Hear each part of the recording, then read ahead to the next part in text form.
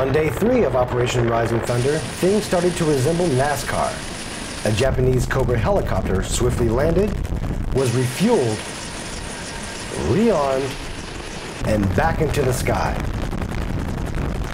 This is what soldiers from 2nd BSB 22 Striker Brigade Combat Team and Japan's Ground Self-Defense Force trained on. Teaching them the ins and outs on how to set it up, how to break it down, and what to expect, exactly what procedures to take in case of emergency, and basically how to refuel them. Sergeant Lampkin was really impressed with his soldiers.